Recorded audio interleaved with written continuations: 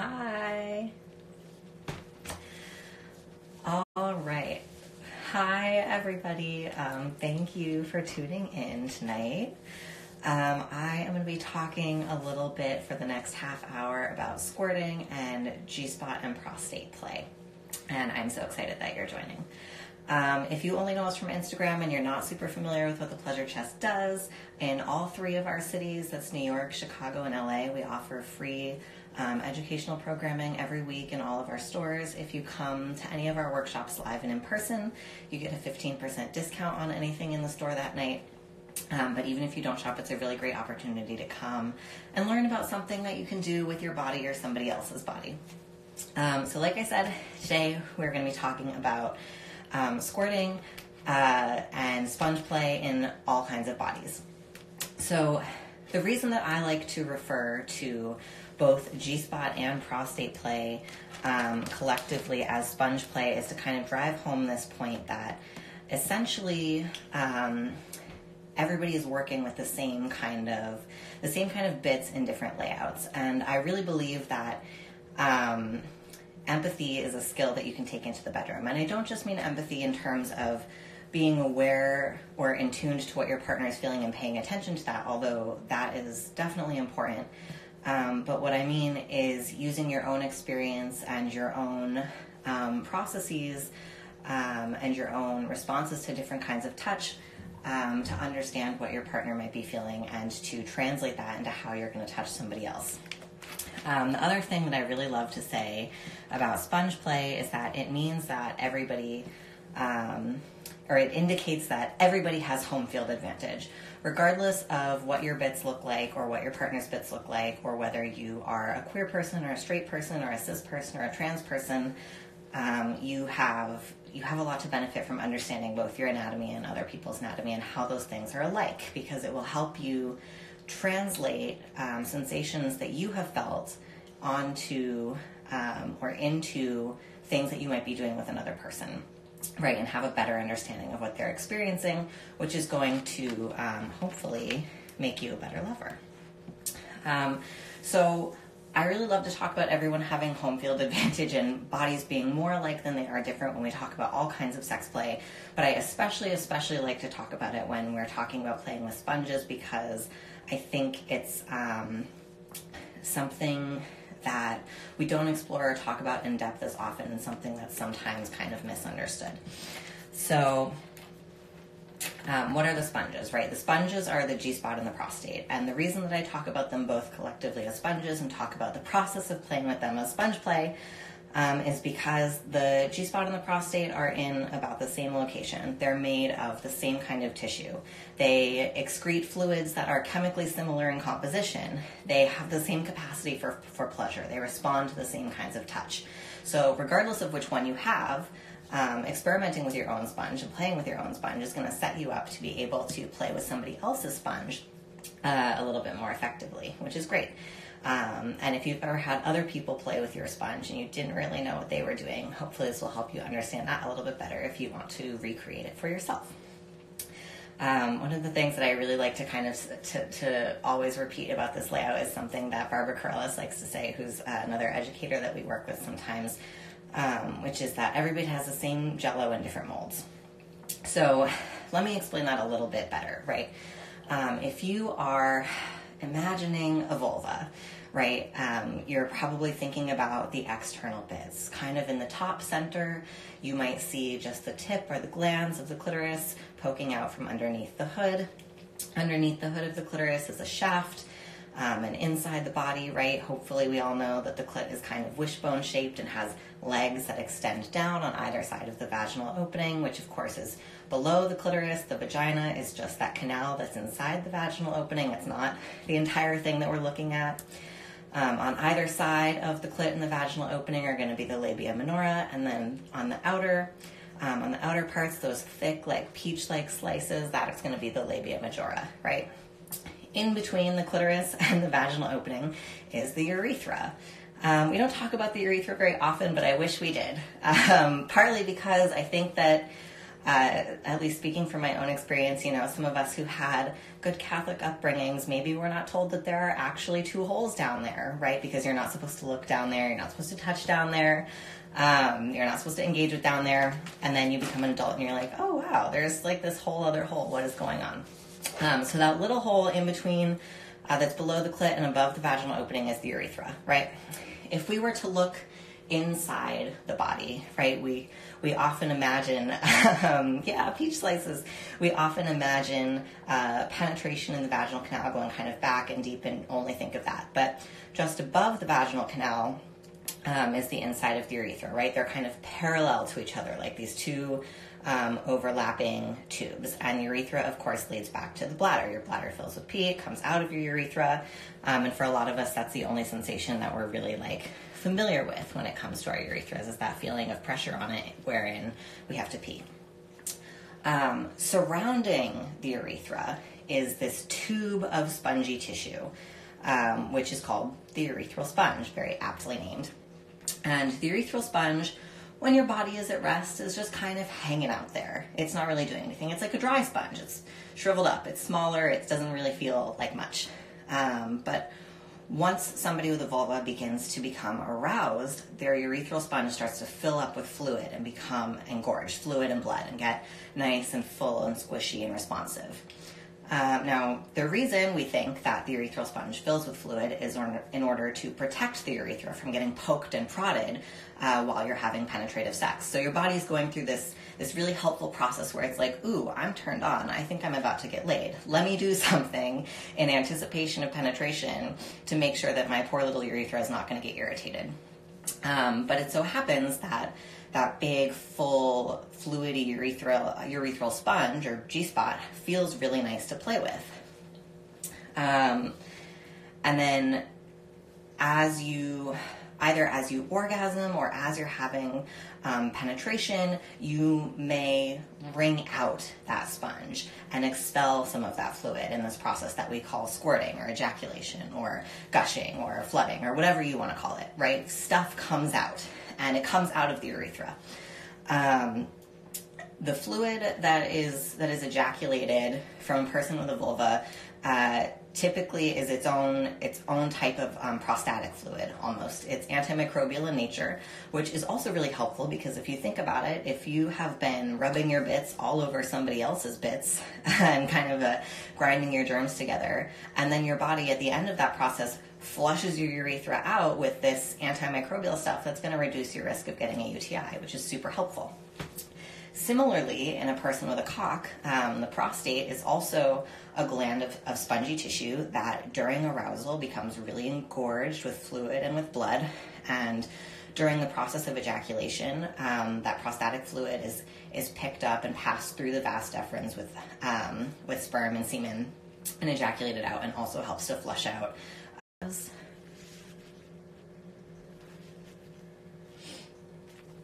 Okay, I think I'm back.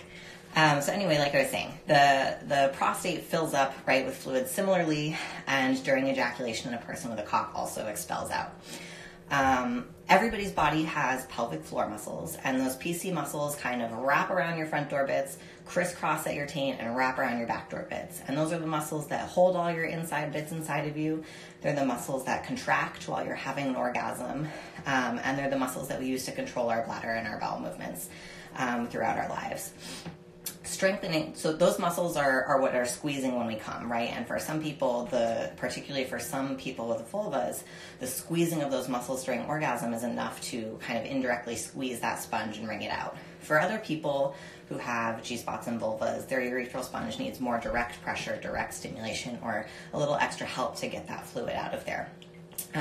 Typically, people with prostates ejaculate their prostatic fluid during their orgasm. However, if you want to completely wring out a prostate, if you want to have a fuller, more thorough experience of wringing out that sponge, you gotta touch it directly.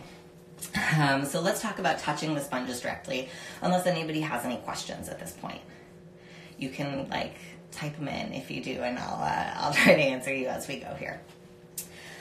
So touching the sponges involves a couple of things: being really relaxed, being really well lubricated, and having an understanding of the process. So being really relaxed is really important, particularly for folks with vulvas who want to ejaculate, because if you think about it, all of us have the ability to close off our urethra and prevent any fluid from getting out of there just by thinking about it, right? When you have to pee, you think to yourself, ooh, squeeze, gotta hold it, gotta hold it. Those instincts to not let fluid out of your urethra can definitely carry over in bed, and you might find yourself feeling pressure on your urethra, which is actually from the fullness of your G-spot or your urethral sponge, and consciously or subconsciously fighting that urge and trying to hold that fluid in and prevent yourself from what you think might be peeing all over your bed. But you're not going to pee. You're going to squirt, and it's going to be great. If you're really worried about peeing while you're having sex or peeing while you're trying to ejaculate, empty your bladder before you start playing. And then you know intellectually, okay, there's nothing in my bladder is empty.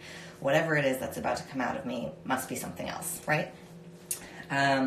So think about the things that might be very overtly or more subtly kind of impacting you, making you stressed out, making you feel closed up and closed off, if you're someone who doesn't naturally ejaculate very much and you want to.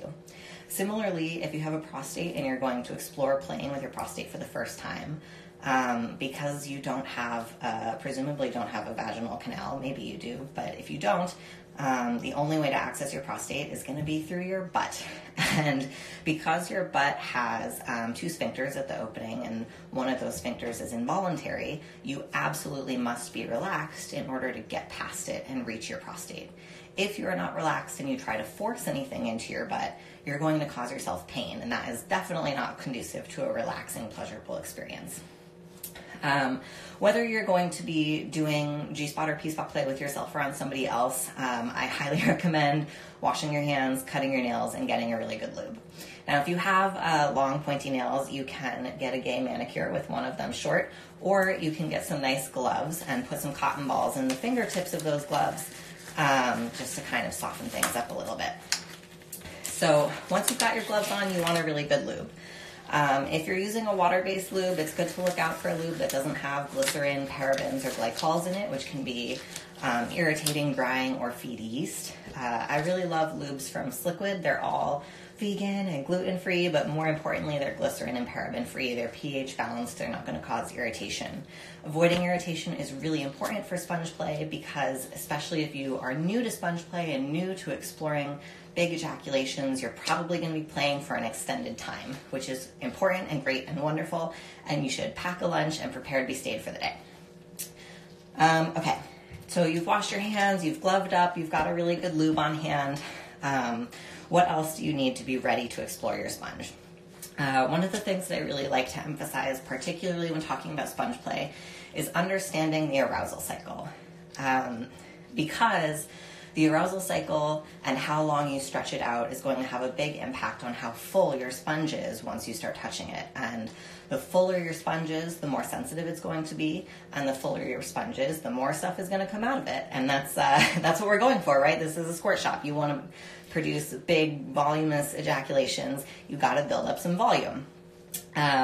So if you're not familiar with the arousal cycle, just to make it really, really simple, you start off and your body is at rest, right? You're at work, you're sitting in traffic, nothing sexy is really going on for you.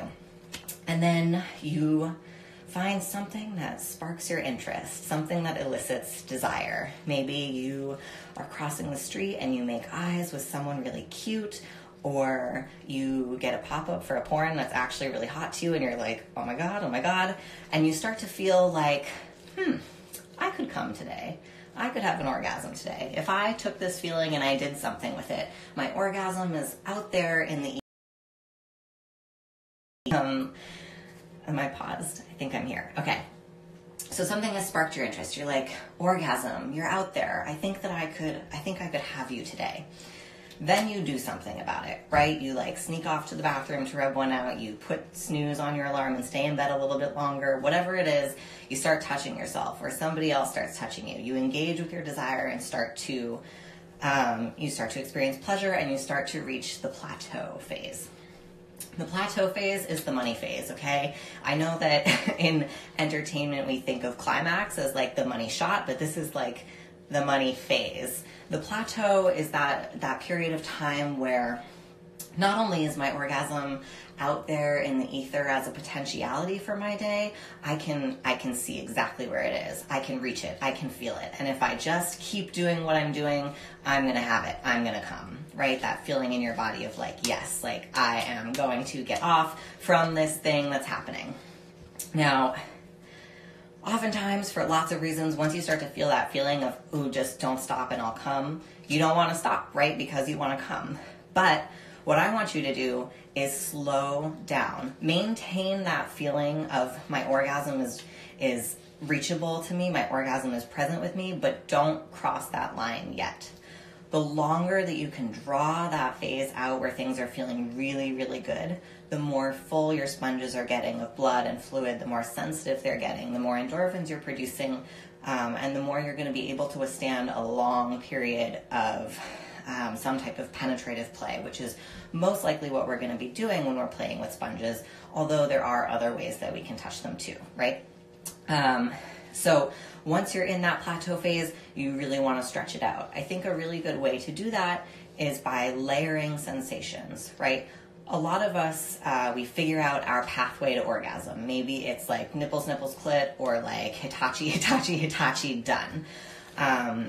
And that's really great when we're trying to be efficient. But the thing about relying on a single formula like that is that those few singular bits that we're focusing on can get a little overstimulated. If instead we're engaging lots of different erogenous zones in our body, lots of different parts, experimenting with different types of play that feel good, then when one part, right, when clit can't take it anymore or else you're going to come, you can pivot and start touching something else, and it's already warmed up, it's already engaged. You're not going to backslide in the arousal cycle. You're not going to lose all of that momentum that you've built up, but you're going to buy yourself a little bit more time, which is really important if you're somebody who doesn't have copious like fluid producing abilities on your own, right? Like I never drink enough water. I take a lot of antihistamines. I've taken SSRIs in my lifetime. Like I am a dry person. I know this about myself. I need to be hydrated. If I have a dry mouth, I have no reason to believe that any of my other bits are going to be particularly wet, right? So we need to account for those things. And if you're someone who's in a perpetual state of not being super moist, you might need to draw that process out even more. And also drink some water that day, right? Make sure that you're hydrated. I'm not saying fill your bladder, but make sure that your body is hydrated. Okay, so you're stretching out the plateau phase, right? You're pulling out all the stops. You're playing with nipples and earlobes and your butthole, which is great. You're putting pressure on your pubic mound. Maybe you're having some oral sex with your partner. You're doing all of the things to really like build up so much arousal and get yourself pretty close. Then we're going to go for touching the sponges, right? So fortunately, because these sponges are more or less in the same place and respond to more or less the same kinds of stimulation, which is often different types of rhythmic pressure, you can take the techniques that I'm going to go over and use them really on either body. So one way of stimulating sponge that I think is always kind of overlooked is external pressure, right? These sponges they're 360 degrees, and we don't want to touch them from just one side, especially if we're trying to put really intense pressure on them. So maybe one thing that we're going to try is pushing down on the pubic mound or pushing on the pubic bone, right? Because in both bodies, the sponge is behind the pubic bone. So if we're putting pressure on it, we're indirectly putting pressure on the sponge. If you've ever watched porn that really heavily centers ejaculation, particularly in someone in the vulva, you might have seen like the person who's topping them is like pressing on their belly with one hand while they're like finger fucking them with the other. And that's what they're doing. They're creating more and excess pressure, which is going to be really effective for wringing out that sponge. So something that we might be experimenting with, which is really great before we've done any penetration, is using the palm of our hands to put firm pressure on the pubic bone, and then using the pads of our fingers to tease another area. If you're playing with someone with a cock, you might be putting pressure with one hand and playing with their cock with the other, or putting pressure and using the pads of your fingers to play with their taint or their asshole and kind of warm it up before you penetrate them. If you're playing with someone with a vulva, you might use the palm of your hand to put pressure on their pubic bone and the pads of your fingers to tease their vaginal opening before you penetrate them, right? Because we're never just stuffing our fingers into anybody. We want holes that are hungry and ready and receptive and begging to be filled, not that are just being given or stuffed with our fingers right away.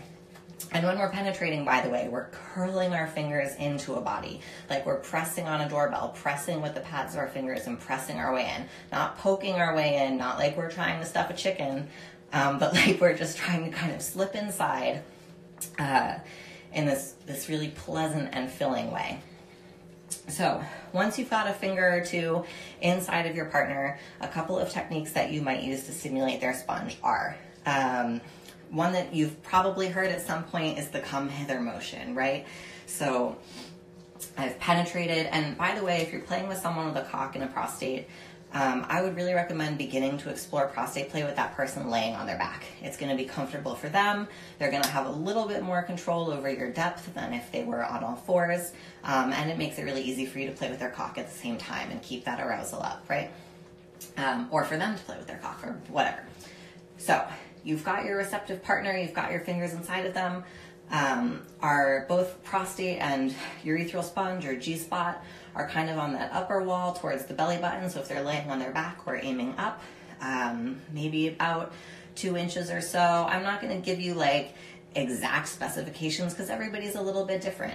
But you might feel a sort of full like walnutty or roof of your mouth kind of texture when you found the sponge. And of course, communicate with the person that you're penetrating, right? How does that feel? They might notice as you're starting to stimulate their sponge a warm, hot, full feeling that's kind of different from just being fucked. So we're inside and we're doing the come hither motion, right? And what we're doing when we're doing this is kind of milking that sponge, whatever sponge it is. We're encouraging that fluid, if they have a G-spot, to kind of come downwards, come towards me, come out, come play. And if you have a prostate, you're doing this like rhythmic pressure, right? So come hither is one thing we can try. Come hither can be a lot of work on your fingers and also is a lot of curling inside of the body. Something you might try instead is hooking your fingers, making a nice little hook out of them, and then just jiggling your arm back and forth, right? So we're changing the muscles for a minute, letting our forearm and our bicep do some of the work, and just jiggling our arm back and forth. One of the nice things about this is that you can do it slowly and let your partner ride your fingers a little bit. Let the person who's being penetrated find the rhythm, find the angle that feels good for them. And pay attention, right? Pay attention to what their hips are doing. If they've found a rhythm, go with that rhythm. You can transition into taking over if you're mimicking what they're trying to do on your hand. Something else that you might try, I like to call, okay, so let's imagine that the person that we're penetrating has flipped over, right? They're facing downwards now, is a G-spot DJ. So you're like, scratch that, like freeze frame, where you're just making these gentle circular motions, right? Kind of, now they're facing you. The pads of your fingers, if we flip them over, are going this way, making gentle circles underneath their sponge, right? Because we can press, particularly in someone with a vulva who has a G-spot urethral sponge, it's possible to press so hard that you close their urethra right off and that fluid that you've built up can't actually get out. So you might need something that's really stimulating but a little bit gentler. Definitely experiment with these different techniques, but pay attention to how the person you're giving them to is responding. Are their hips pushing towards you? Are their hips pulling away? Does their face look happy? Does their face look like it's in pain? Are they breathing? Check in with each other. But these are 3 simple ways that you can try playing with a sponge. Make sure that you use lots of lube for whatever kind of hole that you're penetrating, even if you're playing with someone with a vulva who makes a lot of their own lubrication. Adding lubrication is like using chapstick versus licking your lips, right? It's going to make a big difference in how much glide you have. And the name of the game with sponge play is pressure, not friction. Friction can get us feeling kind of raw, kind of irritated, and not able to withstand penetration for a very long time, which is what we need to be able to do when we're doing sponge play. The prostate does have a texture that you might be able to feel. It might be a little bit more difficult, I would say, when you're playing with a prostate. It's more helpful to look to the person who's being touched to identify when you found that spot. But when it's really full, you will feel that there's a gland there that is fuller and different from the like give and stretchy texture of the rest of the rectum.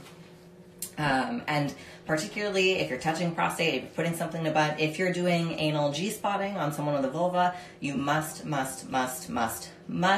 use lube. Nobody's asshole is self-lubricating. Water-based lube is great because it's universal, but because it's water-based, just like your body may drink it up. You might have to reapply pretty frequently, so make sure you keep it handy.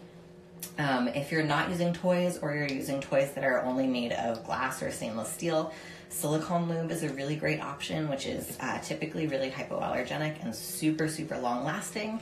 Just make sure that you never put silicone lube on any silicone toys that you might have. Toys, by the way, can be super handy for sponge play. Sometimes we just like can't quite reach or can't move our fingers that way for that long, or need something else while we're using our mouth up here and our arm down here and whatever. If you're looking for a good toy for sponge play, something that's really curvy, obviously, right, because we're curving up towards those sponges, is going to be great, and something that has a really bulbous end on either side. So I'm going to show you what is, in my opinion, the single greatest sex toy ever made. This is called the Pure Wand. It's from Enjoy. It's made of stainless steel, so it's really smooth and frictionless, right? So we can do lots of pressure with minimal irritation. Really heavy to wring out a nice full sponge, and really bulbous. So if you imagine this kind of entering into a hole and then either just pulling back and forth or rocking and tapping, you're going to get this nice smooth lip kind of creating that pulling sensation, right? Highly recommend. Totally unisex, so easy to sanitize, like truly an heirloom piece. But if you're someone who prefers dildos, dildos with like a big pronounced coronal ridge or crown or a thick head, or that are really curvy, are going to be great. If you have a dick of your own attached to you and that dick has an angle that it curves at, try to line your body up with your partner so that the angle of your body is pointing towards their belly button, right? So then you're aiming for their sponge, whatever kind of sponge they have. And then of course you always have your hands available to you. Okay, so that's the quick and dirty that I wanted to tell you guys today about sponge play. If you're local to New York, I'm going to be teaching a full-length 2-hour version of this class at our Upper East Side location on February 20th from 8 to 10. You don't have to sign up or anything, just show up. If you're in one of our other locations, check out pleasurechest.com to see our listing of other workshops in Chicago and LA. I really hope that y'all enjoyed this. It was my first time doing a live class, and thanks so much for participating. Bye.